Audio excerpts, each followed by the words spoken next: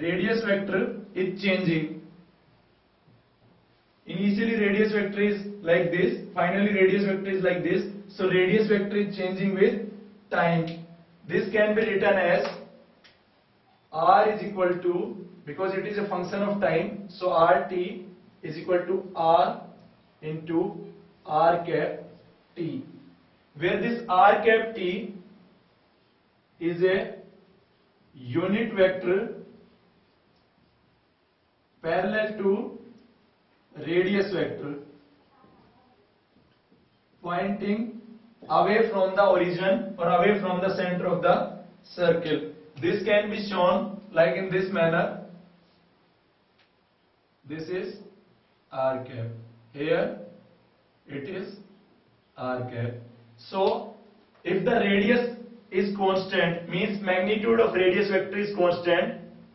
If r is constant, then the particle is moving in a circle. If this r is also changing, then particle is moving along some curve whose radius of curvature is changing, like in this manner.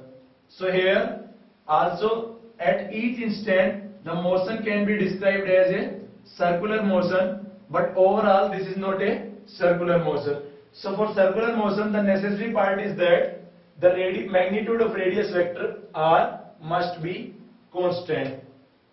Now the relation between these parameters, simply because these are function of time, so sometimes it is written as r is equal to r into r cap by dropping this notation t.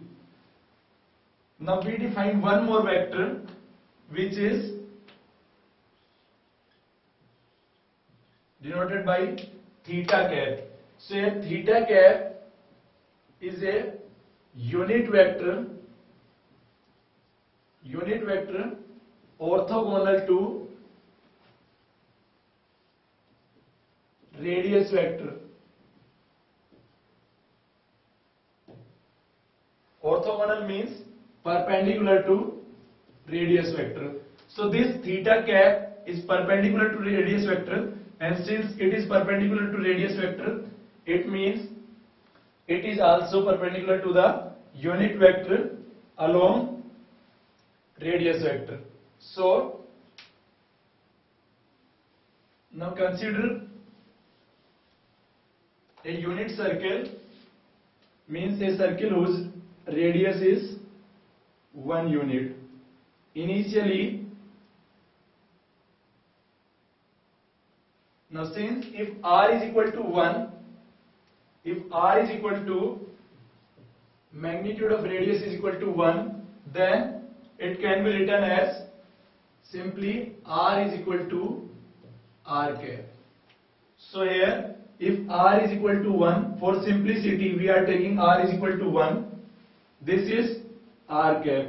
After some time, let's say particle move from this position to this position, so r cap is changing. Change in angle is, let's say, d theta. Now the change in dr, change in this unit vector is when a vector changes its position or the vector is changing with time. Let's say this is r1, after some time it is like this r2, then the change in this vector r2 minus r1, which is r2 minus r1. So this line is representing delta r, and delta r is equal to r2 minus r1. So here the change in, that is dr is the line joining from here to here, which can be shown as this manner, dr. Now at this instant the unit vector, orthogonal unit vector theta cap is like this.